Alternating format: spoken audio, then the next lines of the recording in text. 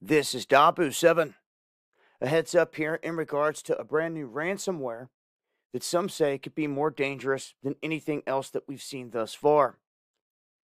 Now, in the midst of all this, we have a technology platform called iConstituent.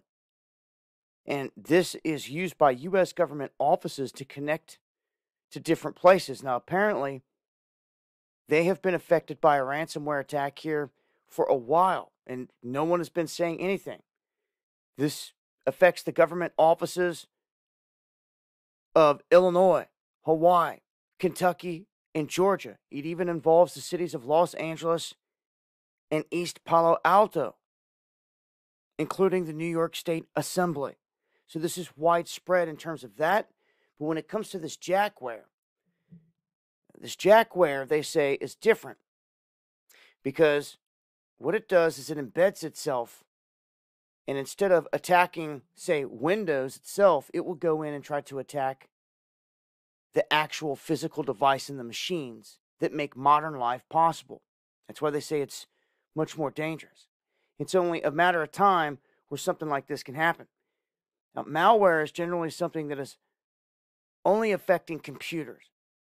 But they're saying that over the last 20 years, there's been a boom in the development of tiny computers that add connectivity and smart features to every type of machine and device that you can imagine. Now, these tiny computers are known as embedded devices.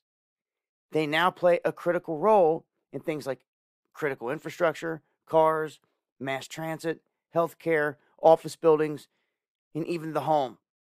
And just like a desktop computer, embedded devices are also vulnerable to malware.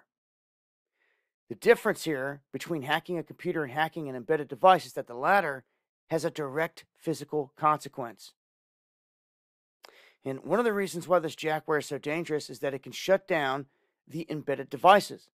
This cripples the larger physical machine, the computer, the pop machine, whatever it may be. So that means the cyber attacks could lead to even worse disruptions than what we've seen thus far in terms of the gas, the meat, and have a funny feeling in due time it's going to be the lights. I keep saying it over and over. Do you have a plan for when the lights go out? Make sure to join me on D Live, where I'm going live breaking stories like this down further. Going live Monday, Wednesday, and Friday, 9 p.m. Eastern. You'll find links below in the description.